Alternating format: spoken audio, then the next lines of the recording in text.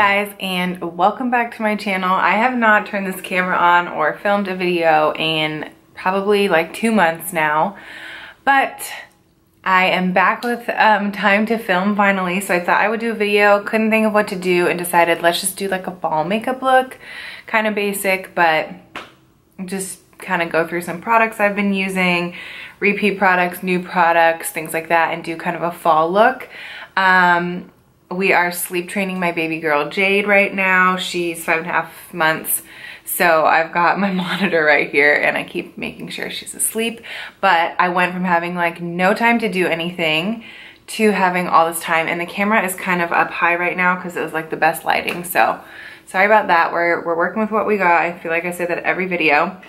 But I've already done my skincare and primed my skin.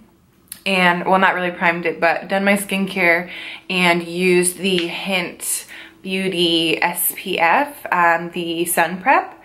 So that's kind of what I use, and I like to let that sit on for a while because I notice sometimes, not with this foundation, but with some foundations, if I put all those products in and go straight in with something, it can tend to pill.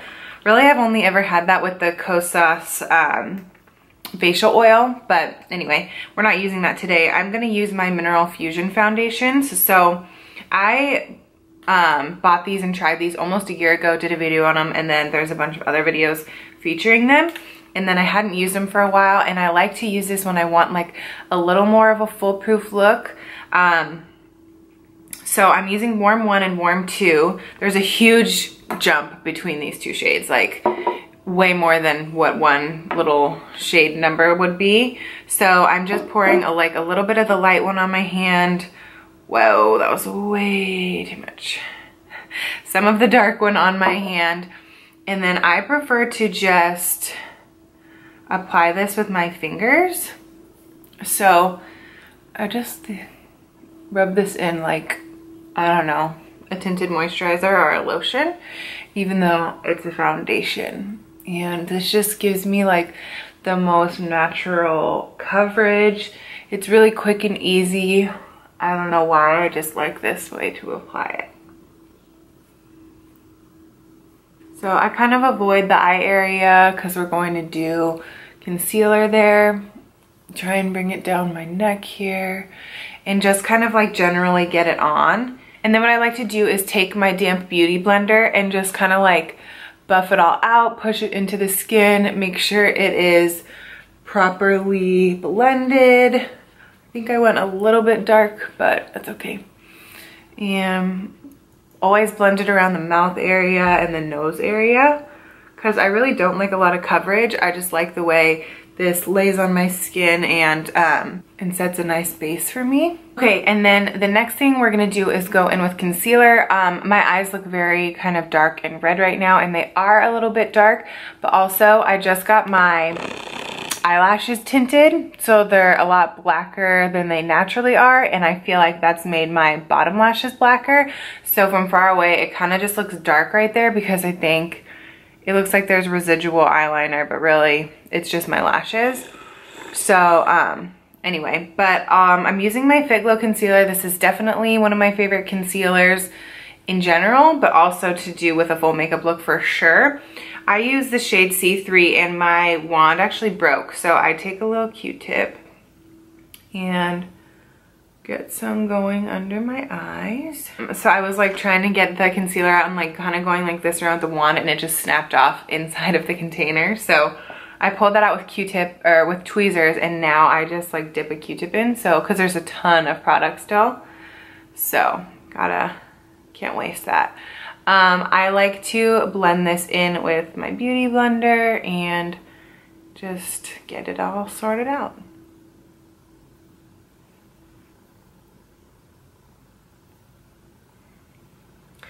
All right, and then to set that, I've been using my Honest translucent powder. So I just take some of that and set the concealer.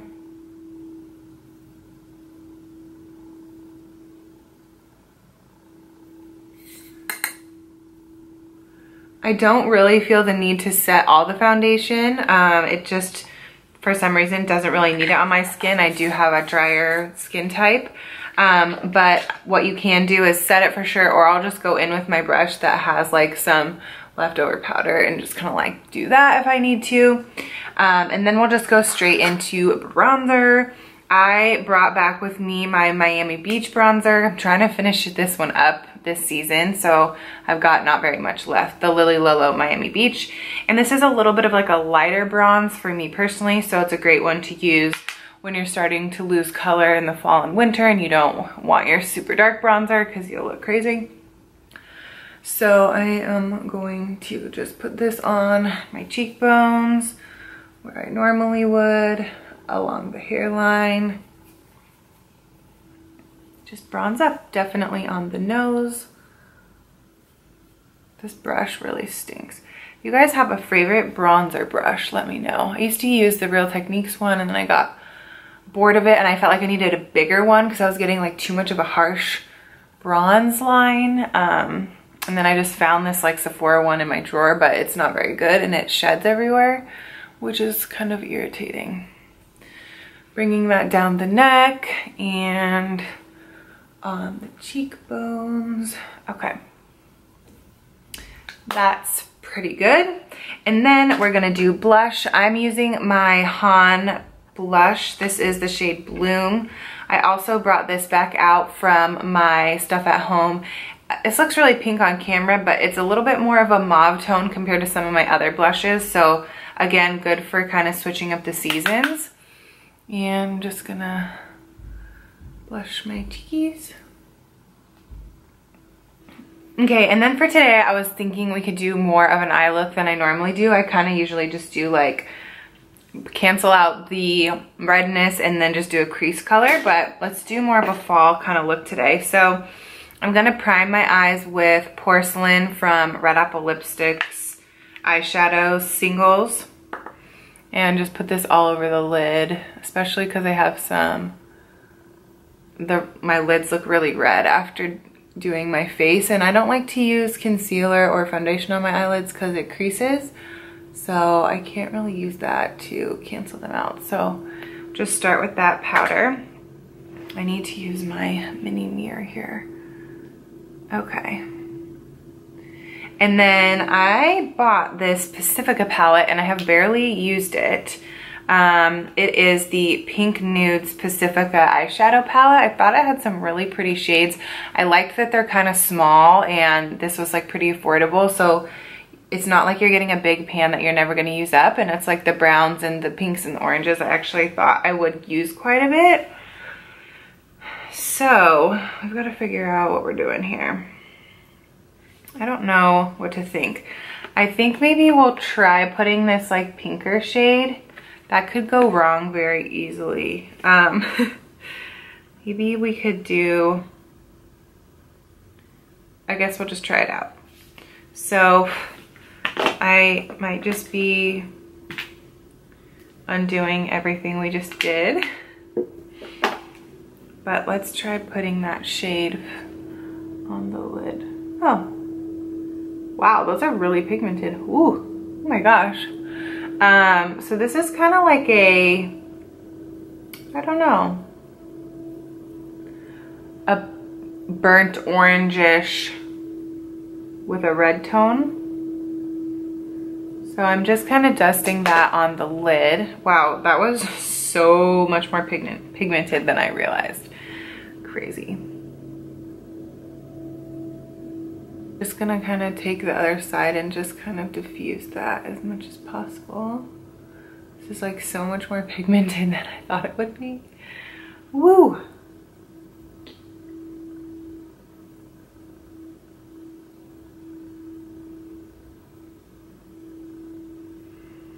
Okay, that's a little bit better. And then I'll probably take a light brown in there to kind of help diffuse that a little more. So in the palette here, I'll probably take this brown into the crease here. Then I feel like we should probably put a little under the eye to even it out. So I'm gonna mix that reddish tone and the brown together and just put a little bit underneath here. Okay, I feel like that's not too bad. And then maybe we'll just take it one step further, and I'm gonna take this darkest shade. It's actually a really dark brown. It kind of looks black, but it's really dark brown. And we'll just stamp a little bit of that into the lash line just to thicken it up. You could do like a really pretty diffused wing with it if you're feeling adventurous. But I kind of just want to have a little bit more along the lash line. Nothing too crazy. I've just been really liking more of a shadowed liner lately. Even if you wet the shadow versus like a harsh liquid line. I think this is just much more like feminine and pretty than like wing, if that makes sense. So, okay, and a little bit of that has fallen below, so we'll just dust that away. Okay, next let's do some eyebrows. I've been using the PYT Beauty Taupe Pencil for a long time now, and I absolutely love it. This is my newer one. I finally had to repurchase it. So it's definitely my favorite. It's more affordable of the like natural eyebrow pencils that's retractable, has a spoolie, wears really well. I think I've said this already, but Eco Brow did come out with one of these as well, and I have not tried theirs yet. But for a while there were like no retractable brow pencils in the clean beauty world, which was just kind of like disappointing. I really like these types of brow pencils. So I'm not doing much. I'm just kind of like filling in where I like them to be a little bit thicker. When I actually use a brow pencil, I like to use a clear brow gel, and I use the Beautycounter one. I feel like this has some of the strongest staying power of a brow gel, of a clean brow gel that I've tried. Let's do mascara, and then we'll do highlight and then lips. I feel like I'm so much faster at doing makeup now than I used to be with Jade. I'm just like boom, boom, boom. So I'm going to just, my lashes are already like really curly, but I like to get them all kind of like almost more uniform with the lash curler. And then make sure there aren't any like wacky ones before I go in with the mascara. Okay, so I've got a few mascaras to show you guys. I used to use this Hynt mascara for a long time. It gives you the most lash extension fluff from a mascara that I can possibly find. Like, it just looks like fluffy lashes without looking like mascara more than any other product. So I really like this on its own or for natural days, or to kind of like prime the lashes. So like for instance today, I want to go in with this first. And then if I want like more blackness and more product or more mascara, we'll go on with like something more over it. So I just feel that this fluffs them and gives them that look like nothing else I have tried. So that's kind of what that looks like. I do usually use a spoolie too, just to like comb the tops out and make sure there's no little clumpies, but it makes them just look so fluffy and good. But if you want more product than that, then I'll go in with this new, well, people came out with a new mascara. This is the Expressionist Volumizing. So this has more of a volume kind of brush than their old rubber brush or their regular Expressionist brush. That's going to be more lengthening. This one is definitely more volumizing than that mascara. And I do really like this, but I find that both of the Well People formulations tend to transfer a little bit on me. I start getting a little bit above the eye or a little bit below the lash line with this mascara. So that is one of the bummers about this one, but it is really good besides that. So if you can just kind of look past that, I mean, a lot of green beauty mascaras kind of do that. But I just do think I wanted to share this one with you guys, and I do think this is a really good combo for like extreme volume. If you like volume, over kind of a stringy lengthened look, then you would like both of these mascaras, and the combination is really good. So then I just take this spoolie and I like to make sure there isn't a ton of mascara on the tips of the lashes, because I think it looks more natural if there isn't. So that's kind of the mascara routine I've been doing. I kind of like go back in and fluff them up, but I just want them to look basically like lash extensions and not mascara. I think I've said this before, but I just think the look of that is so much prettier, and to not have really anything along the tips of the lashes is the key here. Because if you put mascara all over the tips and like go over the top, they just start to look thick and chunky on the ends, and really the ends should be super wispy and hardly have any like product showing on them, if that makes sense. So I don't know. I feel like I just talked about that forever. But next I'm gonna use this Kosas palette. This is the 8th Muse like blush and highlight. And this is the cream one. They have powders and creams. I'm gonna use the highlight shade. This reminds me of the Limming Luminizer, but it's a little bit more goldy champagne, and it's a little less tacky / sticky of a texture. It just feels like a little bit lighter on the skin and basically less thick. So I'm just tapping that where I would normally highlight. And then if you have any mascara on your eyeshadow on your lids, take this spoolie and just like rub it off, since you don't want to wipe away the eyeshadow that we did. Okay, so that's how that's looking. And then I guess the next step would be lips. We're like already done. I have 2 lip colors here with me that I brought to share with you guys. I have the Honest Beauty liquid lipstick in Passion, and they also have these lip crayons. This is Fig. They're both super pretty. I'll swatch them for you. Here is Fig. That's like a really beautiful Your Lips But Better option, and it's just kind of easy to apply. And then Passion is gonna be darker. It's a liquid lipstick, so it's a little more intense. That's Passion right there. Neither of these are super like dark. I'm not a burgundy lip person like that anymore. I used to have like one burgundy lip. But those are 2 really beautiful options. I wore the liquid lipstick Passion in my best friend's wedding a few weekends ago, and I actually was super impressed. Like that was kind of the first time I had worn it like for an all-day event, and like reapplied it a few times, but it lasted really well without the pre-application, which was really, really nice. And I was really impressed by it.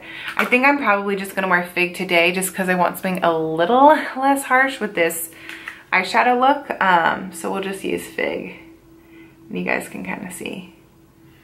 I mean, basically this is like a user-friendly lipstick, just in the crayon version, so it's a little bit easier to throw on. Yeah, I find that this one just feels really light and really comfortable on the lips. I didn't find the liquid lip to be too drying, but it does feel a little bit more dry than this and a little bit tackier. This is a little more comfortable. So if you're not really into a liquid lip or you don't need the longevity, I would lean more towards the crayon. The last thing I like to do is set all this with a setting mist or just a refreshing mist. I've been using the Honest Beauty one. They sent this to me, but I absolutely love this and will definitely be repurchasing it. It just feels so refreshing on the skin, whether it's over makeup or not. And the mist on it is really good, which is super important to me. There's nothing worse than a bad mister. Okay guys, so that's pretty much it for this makeup look. I actually think it turned out pretty. I was kind of a little iffy there for a minute, but I think this would just be a great makeup look for like going to do something festive like a pumpkin patch, or I don't know, a corn maze, or just something. This would be beautiful for Thanksgiving. But I just wanted to share this with you and do something a little bit different, because normally I do not wear orange eyeshadow. But I was really impressed by this palette. So if you're looking for kind of an affordable palette with not like a ton, like I just really like how these are tiny little pans, because it's like, are you really going to use all of it? I don't know, maybe, but I just like that it's not a huge commitment, if that makes sense. This I think I got at Target. The Han blush is really pretty for more of a fall tone if you have more of kind of like summery pinky tones in your collection. Definitely love this lip crayon. It feels so good on the lips. It feels to me like these are less maintenance to reapply. You just don't feel It's just easier than a lipstick for some odd reason. And then also this Kosas palette is really good. So if you're liking cream products or wanting to get some, this is really, well, the packaging is really beautiful. It comes with a mirror, and then the texture of these is just like a lot more slippery and light than, for instance, like an RMS cream that's a lot kind of heavier and thicker, and you're like warming it up. It doesn't take any time to warm these up and apply them to the skin. So if that's something that seems like you might like it, these are really, really nice. And then I kind of gave you my spiel on the mascaras and what I think of them. So yeah, I don't know. It's good to be back filming. I have not tried or bought like any new makeup. I'm just kind of been in a slump with that. Obviously haven't really been filming. I've just been focusing on my daughter, and I've been back and forth with my friend's wedding between Portland and Indy, and football season and friends here. So it's just been kind of crazy. And before now, Jade would barely sleep longer than like 20 minutes without me. So I felt like I was getting nothing done. And now all of a sudden she's sleeping for like 2-hour naps. And I'm like, oh my gosh, I have so much time. What do I do with myself? Which is great. So that's all I have to say today. I hope you guys enjoyed this video. If you have anything you want to see or questions, you can leave them down below. And I'll see you guys hopefully very soon in my next one.